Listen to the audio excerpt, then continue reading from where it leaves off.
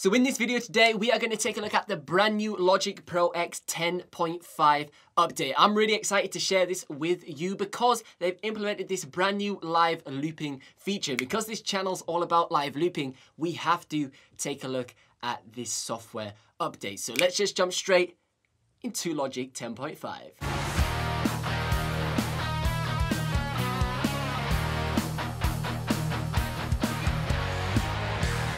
So this is going to be my first look at the brand new Logic 10.5 update. And in this video, we're primarily going to take a look at the live looping feature. But let me know in the comment section down below if you'd like to see me break down any of the other new updates on the software, because they have added quite a lot of interesting things, which I wouldn't mind actually exploring in more depth myself. But we're presented with all of these presets, which is quite impressive. So right now we have sort of your normal new project recent and then some templates, but there are starter grids. Now these starter grids are live looping templates, so they're basically little pre-made songs for us to play around with, and that's what we'll explore in today's video so we can talk through some of the features. But one really interesting thing that I read in the update notes is down here in demo projects, and that is this Billie Eilish Ocean Eyes. Now obviously Billie Eilish is that huge female singer that does these really cool songs. Now, I'm not really a fan myself, but I appreciate what she does track-wise, and she's a wonderful singer. But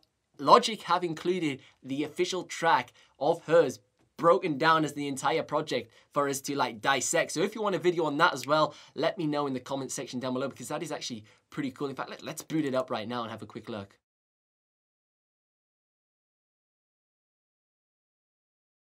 So in regards to a template, what we feel in here, I'm going to go for Skyline Heat. That sounds pretty groovy. So you just literally download them on the thing. It's a shame that it didn't come downloaded in the update. So I'll have to wait a couple of minutes before we can pick this video back up. Okay, so we've booted up this template provided by Logic, and it looks quite a lot different to Ableton Live, but it does kind of work kind of similar. But let me break it down for you right now. So if you're used to how Ableton Live's clip view looks, this is essentially now Logic's version of clip view. But instead of calling them clips, they refer to them as cells. So these cells are essentially your clips, but they're squares instead of rectangles.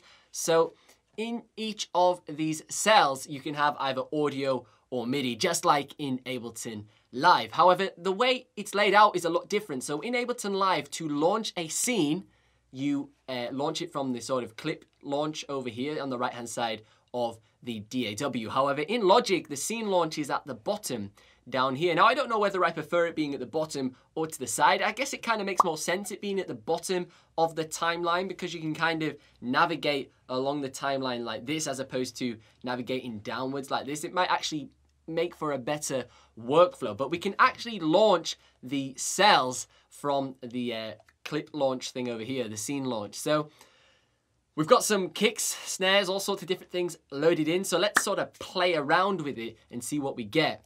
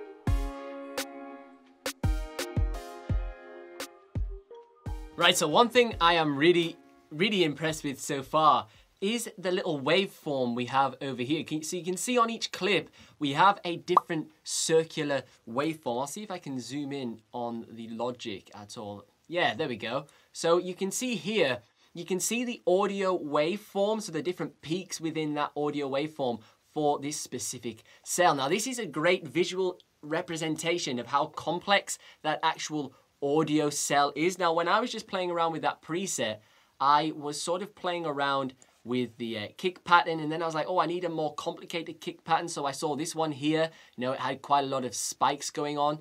And then likewise, I was like, oh, I want a simpler sort of clap. So I went here, and then I wanted a more complex clap. So I went over here, because you can see on the waveform, there's a lot more happening inside of that cell. Now, I quite like that visual representation. Ableton does not have this. Obviously, in Ableton, you have to double click and go inside of the cell to actually basically see the waveform inside of it. So that is really, really powerful. Now, one really cool thing about this brand new workspace that they've created is we can actually live loop inside of it. So right now, obviously, I have a template which has got like preloaded samples into it, which you can obviously do. We can drag and drop sort of samples into this and start playing around if you wanted to figure out a song structure from doing that. But also we can actually live loop into it. So for example, if I had my keyboards plugged in and my acoustic guitar or whatever plugged in, I could head on over, record arm a track, and then bam, I could start recording into one of these cells, start putting down my ideas, and then loop it back, and then switch between some pre-recorded ideas, some new ideas that I've just done, and start to sort of put together an actual track. This is actually really interesting because a lot of people, when we're live looping, we just live loop and we never actually end up finishing a song. But with this tool here, we can actually live loop to get our ideas down and then turn those into a song. And one way we can actually perform basically a song structure is as follows. So obviously we have this new sort of live looping workspace here, but if you look up here, we have the little original timeline view as well. So I've got both of them working next to each other right now. So I can actually close the live looping panel. And here we go. We're back to our bog standard Logic that we've been used to for the last few years. And in here, you can do your normal audio recording just like you would without this live looping screen. But the new feature that we can actually do is we can actually perform our performance inside of the sort of clip view area, whatever they call it. They call them cells. Inside of the cell view area, and it will record this onto the timeline. Right, so now we're actually going to perform our live looping performance into the Logic timeline. So this is going to allow us to sort of map out a structure for our song that we then maybe want to release onto Spotify, for example. It allows us to basically form the creative with the actual sort of practical studio essence of recording the track, make it a bit more fun. So what we're going to have to do is to turn this on, is we are going to have to turn on this option here, which is Enable Performance Recording. So now that that's turned red, we can click record over here, and then I'll start launching my scenes. And you'll see we are recording onto the timeline. And likewise, when I switch over to this bit,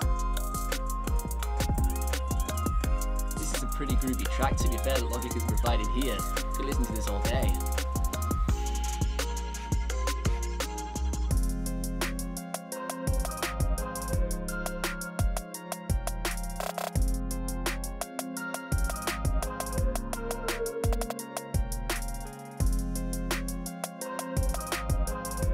Now, what you will have just noticed there was a majority of my performance only got captured, and that was because we accidentally left on loop cycle. Now, we want loop cycle to be on when we're creating our loops, so then we're not like going really long in our timeline and we can keep it all concise in one place. But when we're actually performing and recording onto the timeline, we need to make sure loop cycle is turned off, so then we can just continuously record across our project. So I will now demonstrate this in progress without it actually cancelling the recording. So we'll just kick off from this point here. And when we get beyond this loop cycle point, it's not going to disrupt the recording like earlier.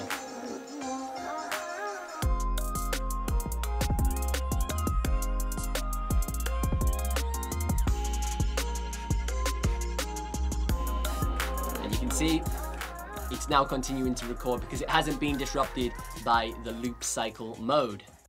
Now, a pro tip while you're actually recording your performance onto the timeline, what you just see me do there was slightly wrong. You saw me just sort of click spacebar, it stopped the recording to the timeline, and it also stopped my performance. But the problem is with doing this as your workflow is, if we zoom into the audio files that we just recorded, you'll see that we have actually cut off the tails of these audio recordings before they've actually finished their loop, which isn't much use if we actually want to do a professional track that we want to release. We don't want audio that's been slightly cut off. Now, yes, you could sort of like click on all of the different things and then drag them out like this. But the problem is with doing that as your workflow is, one, it's a little bit impractical and it's very unnecessary. Now, instead, what we actually want to do is we want to click Command Enter at the end of when we finish our recording. So I'll now record a quick demo doing the Command Enter to actually finish the performance, and then I'll click spacebar to stop the recording process of the actual timeline. So check this out. And then I'll launch this scene here. So I'll now click Command Enter. And now I'll click spacebar to finish the timeline recording. So as you've seen, when I did Command Enter, it waited until the loops cycled to the end of their loop cycle. Then they finished at the exact same point. So now we can edit these when we're producing the track. So what you may have noticed when I've been performing with this live looping mode is what happens is when I switch scenes, when I launch into another scene, it waits until those current loops that are playing have finished their cycle, and then it'll transition over to the next scene launch. Now we can actually alter how this operates.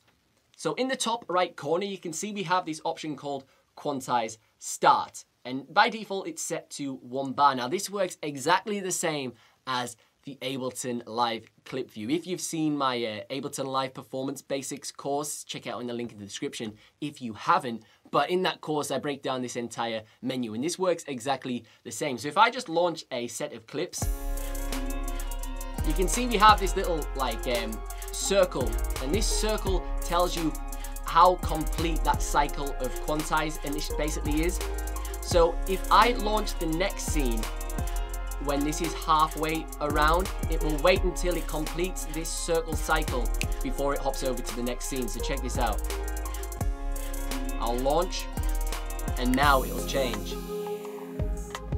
So if we switch out the Quantize Start time and we increase that to, I don't know, 2 bars, you'll see this circle ticks around a lot slower, which means it gives us more time to launch into the next scene if we're not too comfortable with it going around super quick.